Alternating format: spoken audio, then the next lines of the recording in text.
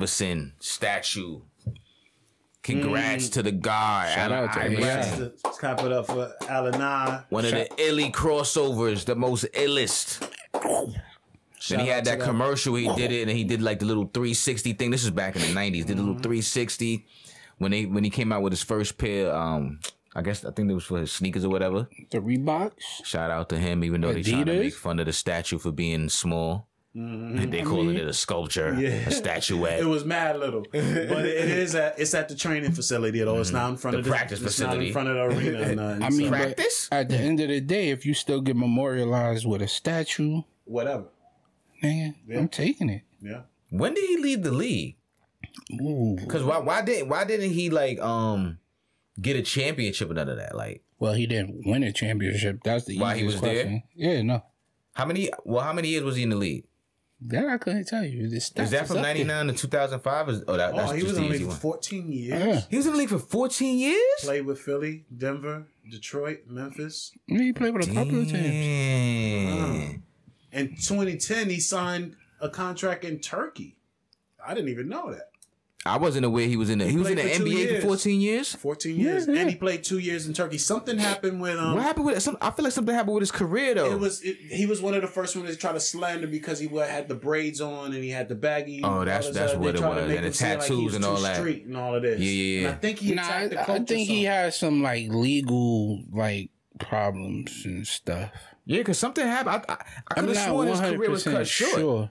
I'm not 100%. I didn't know it was 14 years he was in the league. I did not know. But I don't think he exited. Right, he definitely had a chance. I don't think he exited for injury and things like that. I think it's more like a blackballing thing, if that makes sense. That's what I felt like. Like something kind of like a whole Michael Vick situation, but just not with animals. I just Googled this shit. Google gave me its own opinion. It says a lack of discipline. Both on and off the court. Yeah, off the court, he had a lot of problems that started to weigh him down as he started to lose a step or two on the court. That's what they said. Yeah, facts. As a player, he only knew one way to play games: give everything you have and never stop. So they say. So they say. So they say. Fuck Google.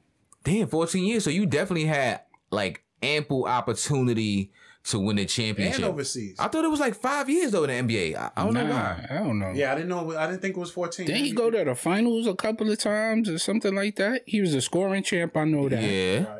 Because of the stats. He was always in damn near every All-Star game since he came into the league. Times, from 2000 to 2010. That's 10 years. That was how he got 11 times. Led the league in steals. Nah, because you count that year, that intro year, 2000 to 2000. All NBA first team 3 times. Scoring titles.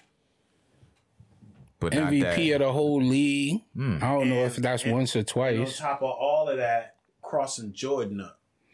Yeah, that cross was crazy. Iconic. But Jordan won that game. Moment.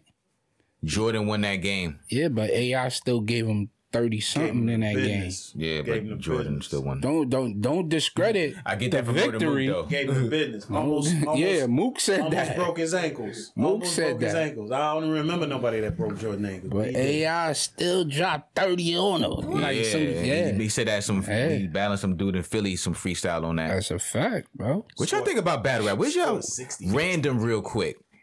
Quick pause on the AI. Do y'all follow battle rap? Not no more. Not anymore. I haven't really been too into it lately either. It's boring to me now. I think the elite battle rappers are not battling anymore. Yeah.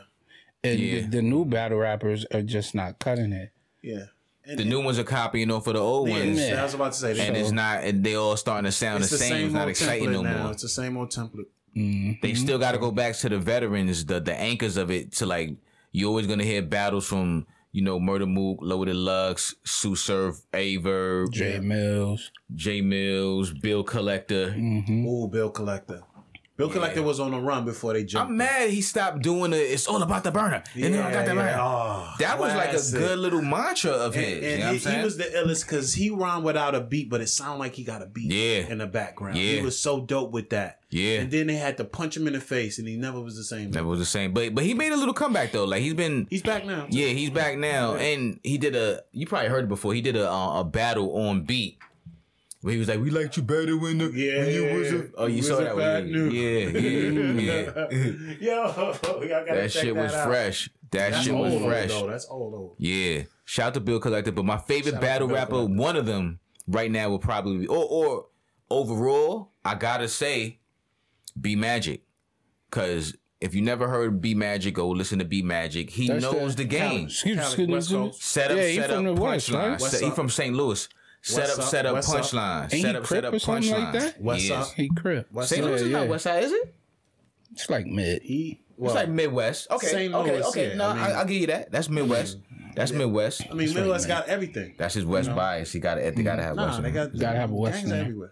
Gotta have it. Matter. But I like B Magic because he's set up, punchline, set up, punchline, and the punchline be ill. Nah, B Magic is dope. Yeah, he follows the proper cadence for the battle rap. But get back on it. AI, dope player. Salute. 60 points against the Orlando Magic. And I believe he getting paid for the rest of his life. Yeah. You know, the dope thing he did was his I think it was he spent only his endorsement money. I think something like this. You correct me if I'm wrong. But his NBA money was put into a trust until he got like 30 something or something, some age. So he's just getting that money back now. Yeah. You know, which is dope. So he's still a millionaire.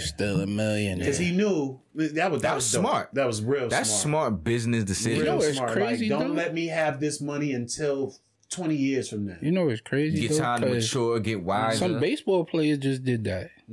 But you sound like a $200-something million contract. Baseball players get that. And it's only taking $2 million a year. Yeah.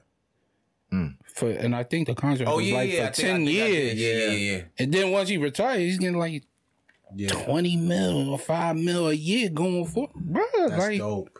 That's dope. Because all this time when you're in the league is taking care of you anyway. You're paying for travel. You're not paying for food. Travel. You're not paying for medical. None of that shit. Nothing. So what you doing? Buying cars and buying. That's what I was about to say. Don't try to keep up with the Joneses. Let me take 2 mil. Tricking it on chicks. Every year.